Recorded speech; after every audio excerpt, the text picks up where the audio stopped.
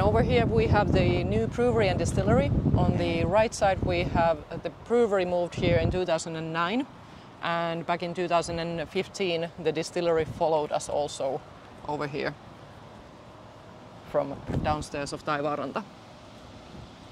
And what you see at first glance through the windows, the stills are a little bit bigger than they were. Yeah, well, they are the twins, which are the exact copy of the original stills. So those are the 900 liters, but then there's the first one, which is 3,000 liters. Yeah.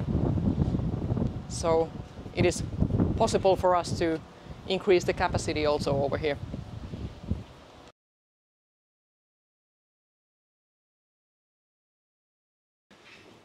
Yes, so over here we have the milling room. Both brewery and distillery use it.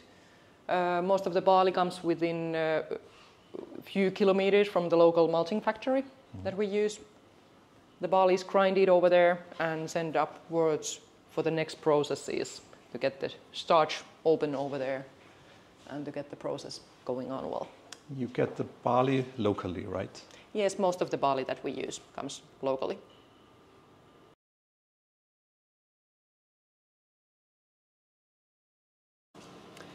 Here we have the brew house, Kaspar Schulz equipment from Germany, really high quality. The days are divided with the brewery and distillery. One wash is 3,000 liters, and it is possible to make 2 washes a day over here, so 6,000 liters per day. So are you using this equipment for the distillery as well? Yes, both brewery and distillery, they share the equipment and share the days also over there. Do you want to go up and check out over there? Oh, yes. Yeah. It is at 7 a.m. when the processes begin here and the morning shift starts. And first you get the water and the grinded barley over there for the first kettle, and the process begins over there. So are you operating 7 days a week, or do you have weekends? No, 5 days a week. Okay.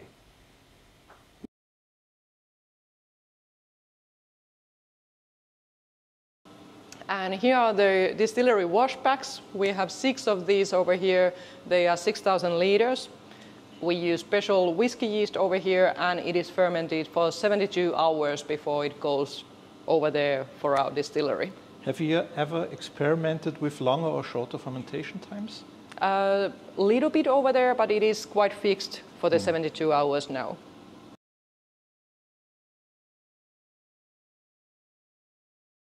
So the small twins over there and the big brother or big Yes. sister. This is Justiina, an old Finnish lady name. 3,000 liters is the wash still, and then we have the twins, which are the exact copy from the original distillery with 900 liters. And also done by foresights. Yeah. So you distill here 5 days a week, but not in the summer, right? Depending on the schedule, but it would be possible, yeah.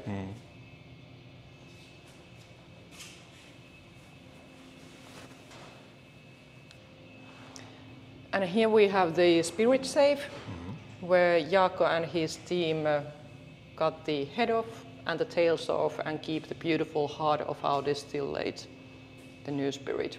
And it is diluted to 63.5% of alcohol, in which we put it in the oak barrels to maturate over there at the backyard with the sea containers. So those spirit stills have straight line arms? Yeah. And the wash still has a declining one. Even though first when Anssi was ordering the size of the original stills, they were suspicious about the size, like we don't do this small, but it has been in the cover of the magazine, the original distillery, for several years, so I guess they are really proud of it. And these are also awarded as the worldwide whiskey producer, so they make a good whiskey over here. So we are really happy about our pot stills and wash still.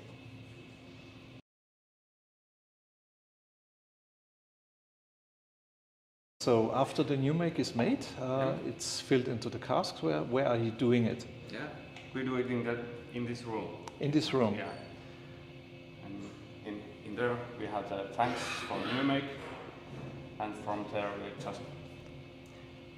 We put the casks on the scale and check the liters from over there and do all the proper measurements, and then the Jaakko and the guys put the casks over there for the sea containers to maturate.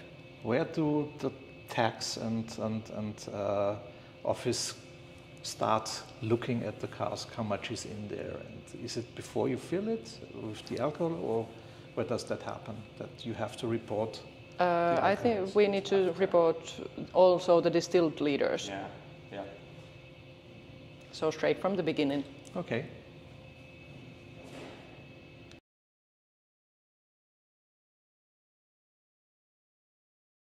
We maturate our whiskies in former sea containers, so these are no eligible anymore for their original use, and we buy them and turn in the whiskey warehouses.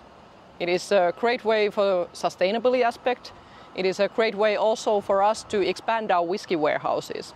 In 3 years, the amount of the containers have expanded from 32 to 49. So it is really nice way, and there is maturating about 500,000 liters of single malt whiskey behind my back. 500,000 liters? Yeah. Well, that's a lot. How many casks are in one container, do you know? The amount of casks is about 20 to 40. How many, Jaska? Jaska? Almost 50 casks. So almost 50 casks in each container. There are both the private casks are also over here, but also the distillery casks as well. They're pretty big. How do you get them here? By truck. By truck? Yeah. Right. And there is a little bit of heating over there, so during the winter when it goes down to minus 27 degrees in Lahti area, or minus 30 degrees, so we keep them heated and it is plus 2 degrees the minimum, and during the summertime it goes up to 32 degrees. So throughout the year there's a gradually change of the temperature going from 2 degrees to 32 degrees. So it actually enhances the maturation process really well. So one could say that maturation is faster than, for example, in Scotland. Yes. And it's closer to what happens in America. Yes. Yeah. Interesting. And the angels are really happy over here, so they don't get that big of a cut as well. We've been giving them drinks for 22 years now, so they are starting to be content with less shares. So do you know how much the angel shares is per year here? It is from about 2% nowadays. Okay, that's good. Yeah. And that's because the containers are very tight? Yes. Yeah. What about the degrees of alcohol content in the cask? Is it worse or is it less than normal with those containers? Do you know? Depending on the warehousing system that you have, but nowadays it doesn't. It is about the same. It goes a little bit down rather than up. Okay. We have had a warehouse where the alcohol volume goes up, but over here it stays quite the same.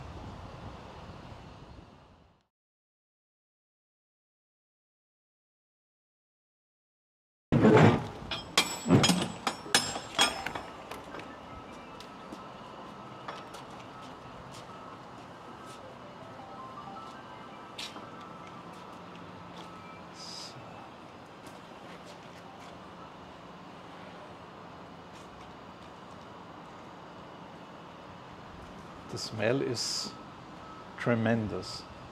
That's more than in a normal warehouse. And it's pretty cool in here.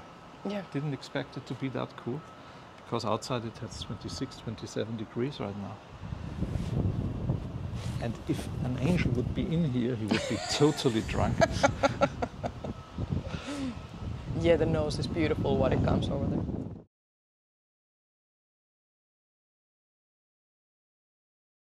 So we have our own wood pellet power plant that generates the heat for the brewery and distillery. And compared to natural gas or oil, the carbon footprint is about 90% smaller compared to those energy forms. And it is used by these wood pellets. This is compressed sawdust. And the sawdust comes from a local sawmill, and it is compressed to these pellets, and these give the heat for the factory. So that's where you heat the steam for the stills? Yes. And you also have a heat exchanger from in the distillery that also helps to lower the footprint, right? Yes, yes. We calculated it 2 years ago, and now we are recalculating it.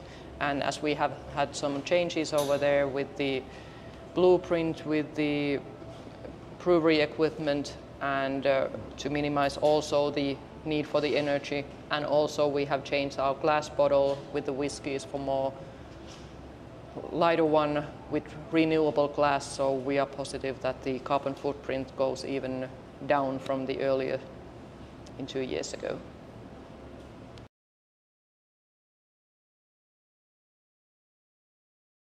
Veera, we have to talk about Mörke. Yes, we need to talk about Mörke over here. So we are now in one of the sea containers that you can actually visit over here when you come for the premium whiskey tour for the visitor center. And over here, there's our beauty, more than 500-liter cask, sherry cask. It is more than 100 years old, from Spain. And over here, we have a whiskey that is maturating over here. And probably it'll take a lot of time when it's ready.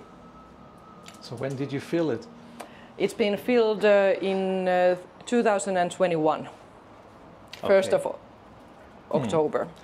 And one has to say that Finnish regulations forbid that you open this and let people try it. Yes. So there is no tasting whatsoever in this beautiful container with this beautiful casks or elsewhere. Yeah. Yeah. Yeah. You get to touch it and you get to feel it and see it, but not taste it.